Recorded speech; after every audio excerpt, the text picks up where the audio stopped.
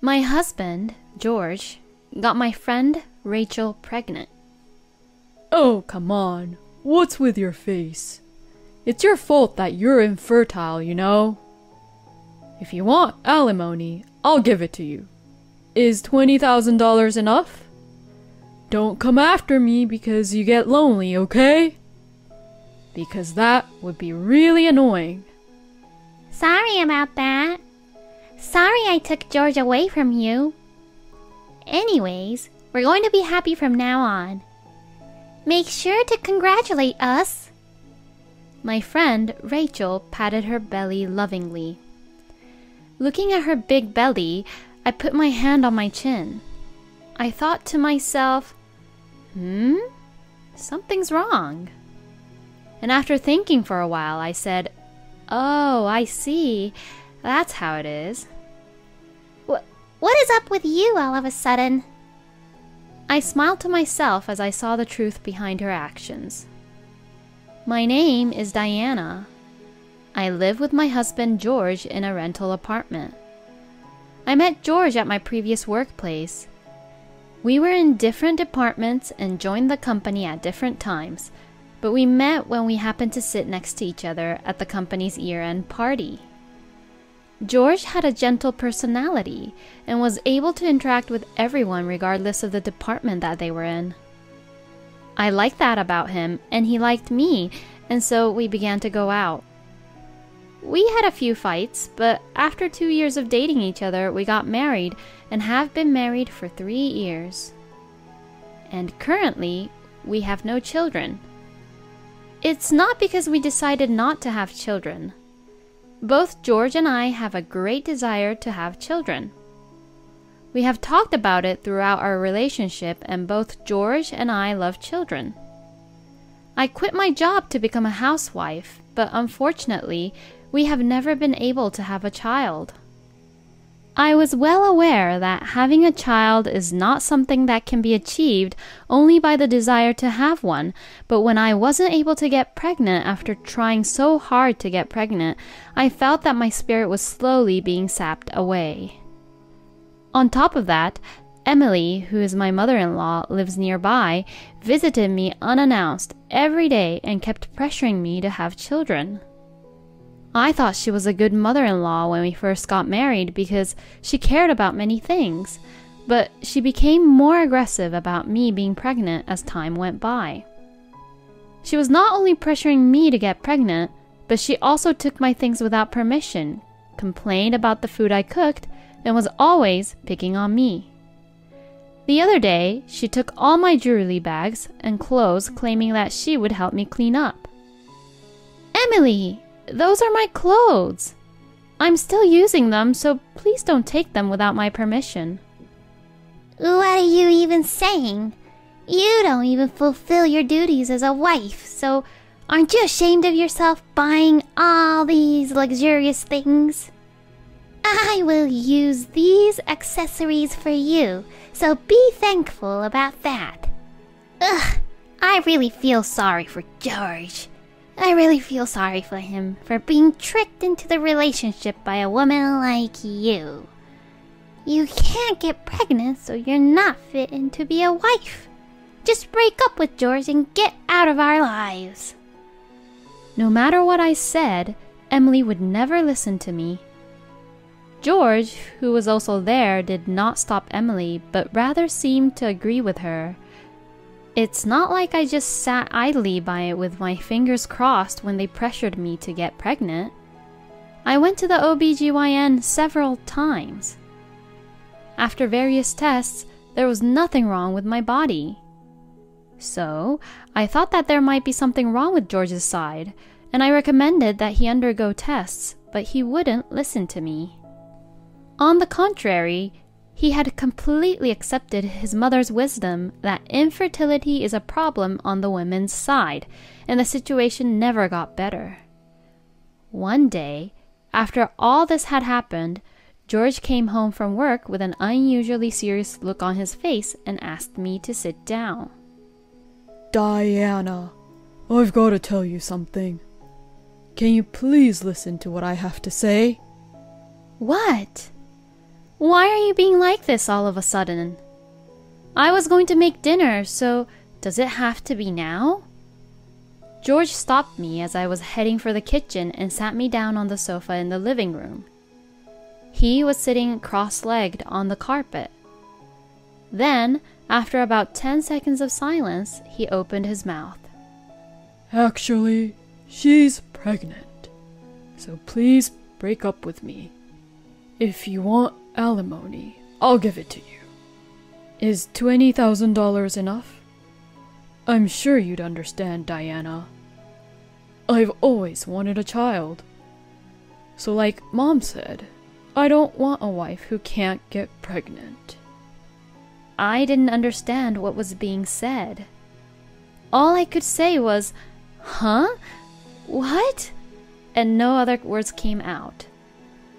I was so stunned, and George began to repeat what he had said. So, I will have a baby with someone else because you wouldn't get pregnant. Well, I feel bad that I made a baby with someone else, even when we haven't had a divorce yet. But that's just the way it is, so I'll pay you alimony. But you have to know that it's all your fault, you know, Diana. If only you had gotten pregnant, this wouldn't have ever happened. I couldn't understand at all about the situation, no matter how many times I had been told. Is he really an adult?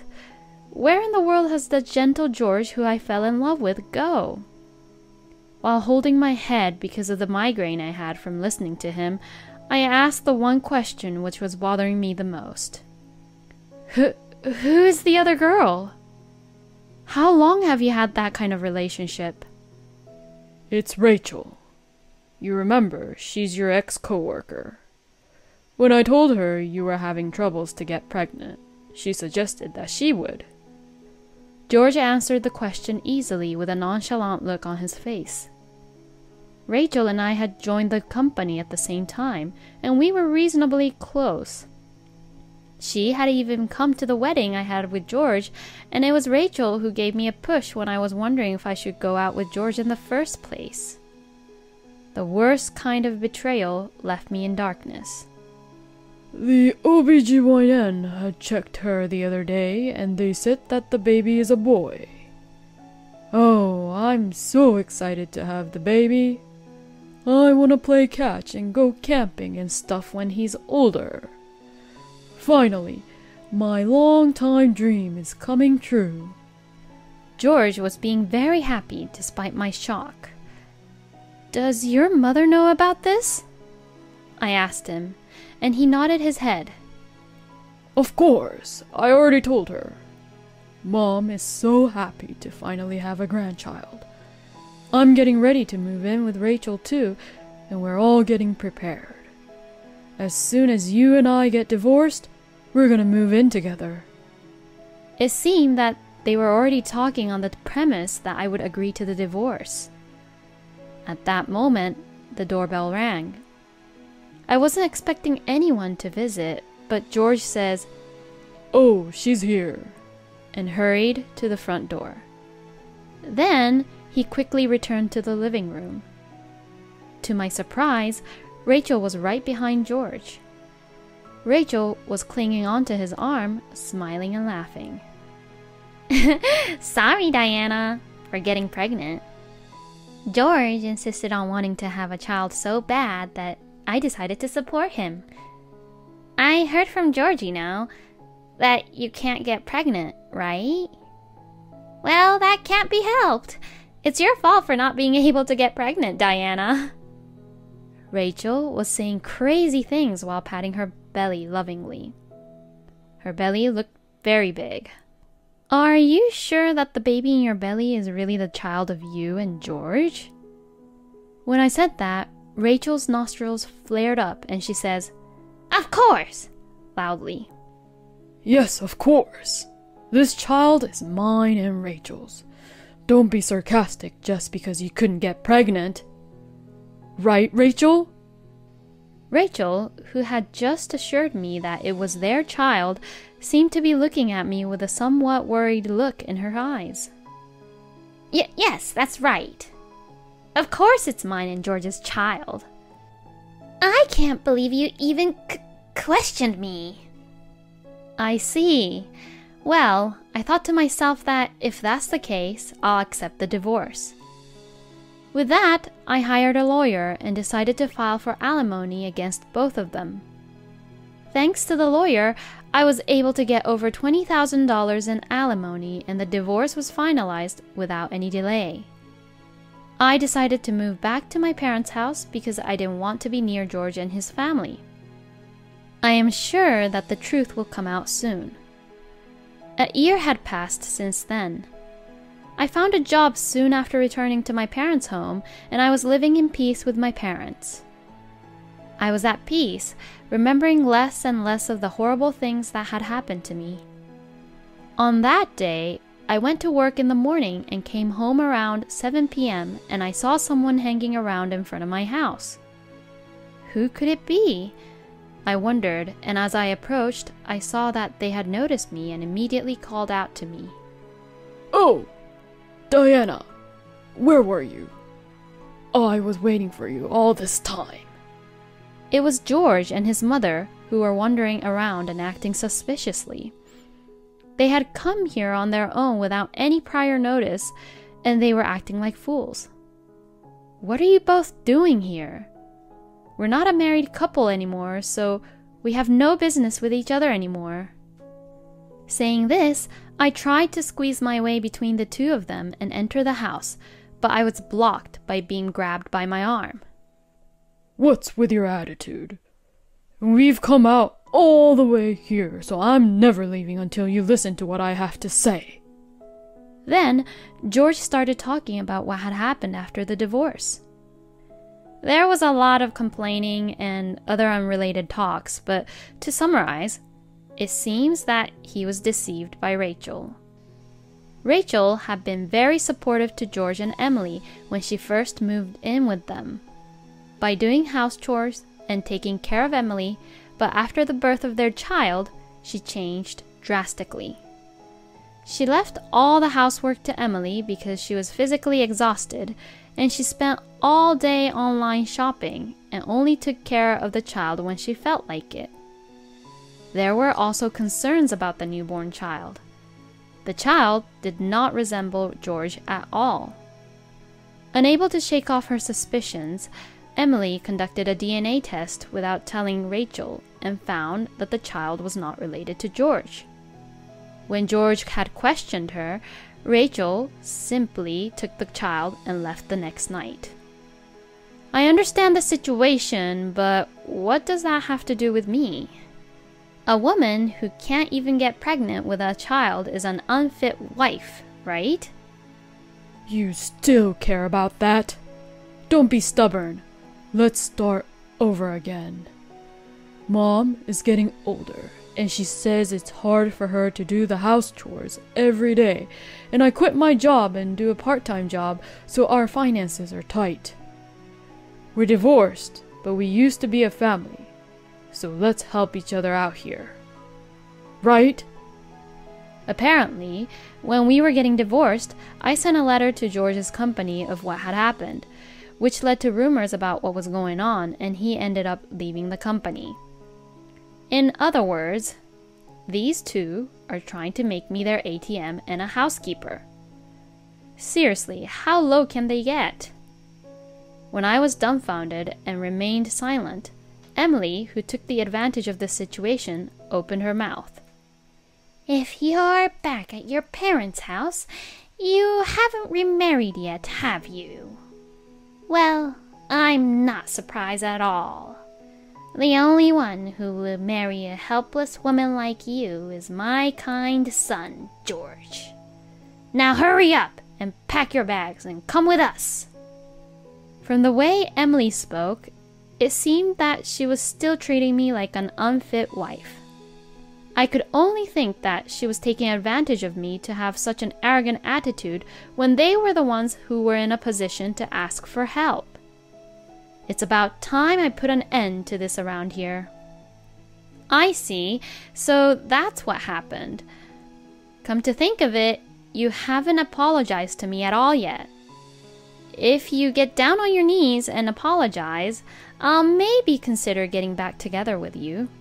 What do you say?" Had they never thought that I would say something like this? George and Emily looked at each other in surprise. Then Emily shouted, "Why should I apologize to you?" But George stopped her. He probably decided that this time it was better to apologize honestly. George pulled onto Emily's arm, kneeled down on the ground, and bowed his head. Seeing this, Emily had also reluctantly got down on her knees. "I'm sorry. Please come back. Let's start over again." "I'm sorry for saying terrible things." "All right. Please look up, both of you." They both thought that I had agreed to get back together with George. George and Emily looked up with smiles on their faces.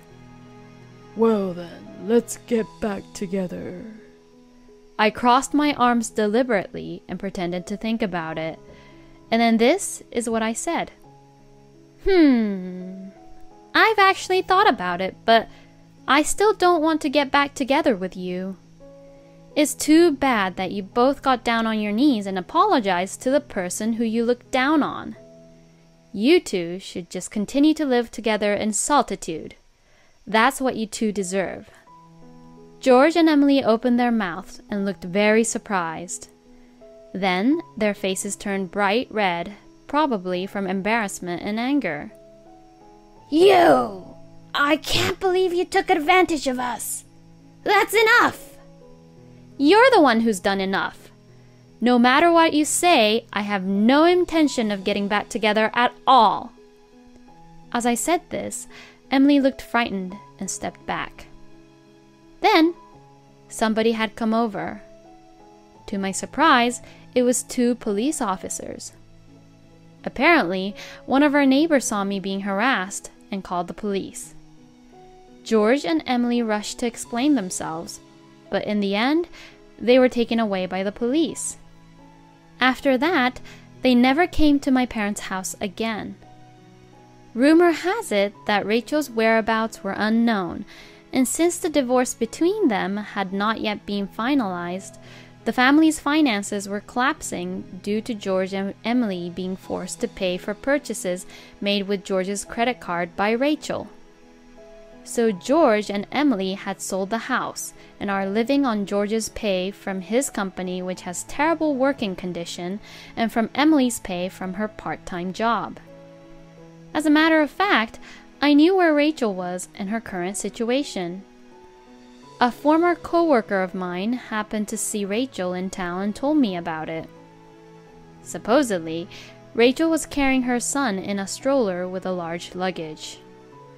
Her face was gaunt, and she didn't seem to have the same energy that she used to have. I don't care what happens to Rachel, but I just only hope that the child is healthy. And also, George had contacted me once.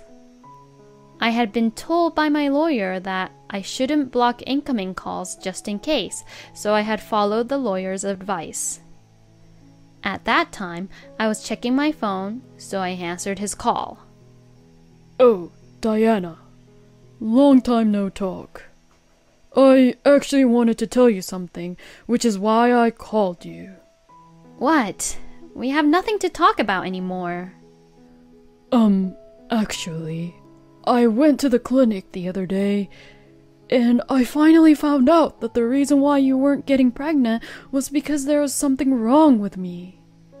I'm so sorry for believing in what my mom only had said to me instead of believing in you, Diana. I was so stupid. I'm truly sorry. Even if you understand now, it's too late. Don't contact me again, ever. I said that and hung up on him. I hope that he will regret whatever he has done to me for the rest of his life. I felt as if everything was finally over. After that, I started to date my colleague at work. I told him I was divorced, but thankfully he said he didn't mind at all. We continued to date, and recently he proposed to me. Of course, I agreed to marry him, and he had to transfer, so I took the opportunity to move to a faraway town with him. This would really cut the ties I had with George and Emily. And now, I am pregnant with our long-awaited child. Just as my OBGYN had told me, there was nothing wrong with me. My husband was very happy and vowed to take care of me and the child for the rest of his life. I want to take good care of our child and my husband forever. My heart was filled with excitement as I thought of the happy life that awaited me with my child and my husband.